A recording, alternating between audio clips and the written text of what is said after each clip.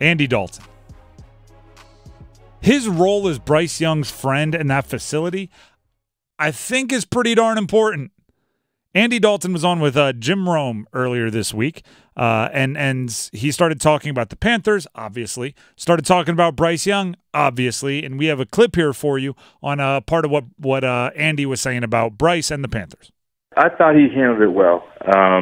He's never in his life had a season like that and had to handle the adversity that he had to deal with.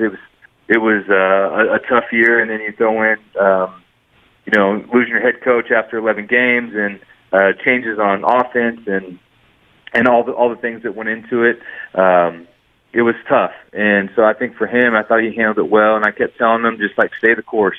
This thing is going to get better. It's going to improve. And I think what we have done this off season, bringing in some guys, bringing in a couple guards on the offensive line, different things, trading for Deontay Johnson. I think it's getting built the right way where, it's going to set him up to have a better year. I heard that clip from Andy Dalton, and it got me thinking.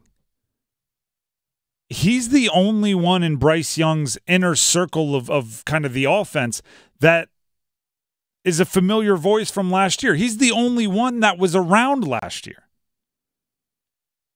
I think that role is important. I think it's nice to have someone that can remind you you're not crazy. That is how it was.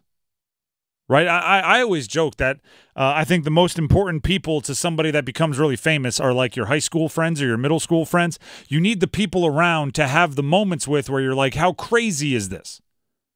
Maybe the best example of this in Hollywood, right, in cinema, is the ready for this the pilot. That's the word I'm looking for. The pilot of Entourage. If you're unfamiliar with Entourage, it's a movie that was on HBO, a couple decades ago maybe, and they have the movie star friend, and he brings his friends from back home out to Hollywood, and they're at a Jessica Alba party. Jessica Alba's throwing a party, and they're out back, and they're looking out over the LA skyline, the Hollywood skyline, and they have the moment of, look how far we've come. We are standing here in this moment, looking at this party. Do you ever think this was possible? And then they immediately go, what are we doing staring at the lights? There's an awesome party behind us with a bunch of cool people. Let's go to that. But the thing is, they had someone else there to have that conversation with. Bryce Young, at a certain point this season, hopefully will be watching film, and he's going to watch whoever they draft with the 39th overall pick at wide receiver and Deontay Johnson both be open on the same play. And he's going to watch himself have time in the pocket to make the throw. And if they look at the scoreboard in the corner, it's going to say that they are ahead in the fourth quarter of a game, which did not happen at all last year. I know they won 2 games, but they were both on game-winning field goals as time expired. So they're going to be ahead in the fourth quarter. Multiple wide receivers are going to get open. He's going to have time to throw it, and he's going to want somebody there to look around and go, did you ever think we would be here? Did you ever think we'd make it? And he's going to need someone else there. Andy Dalton is the guy to go, I didn't, but we better enjoy it, right? Do you remember how crazy it was when our offensive coordinator and our head coach didn't get along and they were both running to the owner trying to complain about the other, and we didn't have any wide receivers that were getting open, and our offensive line was getting blown up, and we didn't win at all in the fourth quarter of any games at all for an entire season, and we didn't even own our first pick to get excited about? The coach got fired. Coach got fired.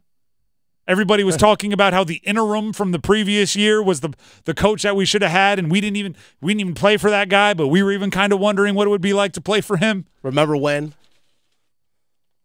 Like when Bryce Young looks to Dave Canales. Dave Canales is drawing up a play, and Bryce just goes, Dave, you don't understand what we were going through last year.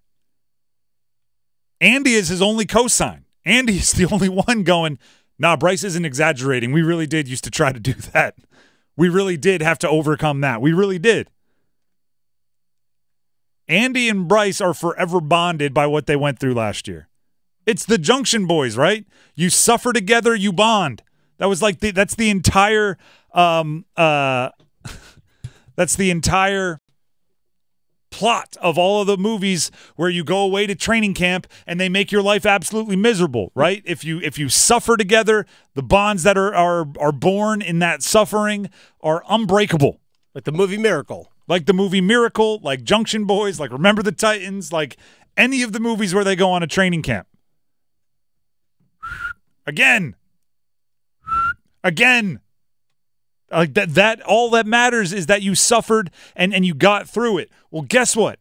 Andy Dalton and Bryce Young suffered through last year and they got through it. And I think that matters. That voice in the locker room matters. So Andy Dalton playing the role of Junction Boy, Remember the Titans training camp, Julius Campbell, Gary Bertier / friend from high school for Bryce Young, playing that role as a guy who's 10 years older than him and won a whole bunch of games in the NFL is wildly important.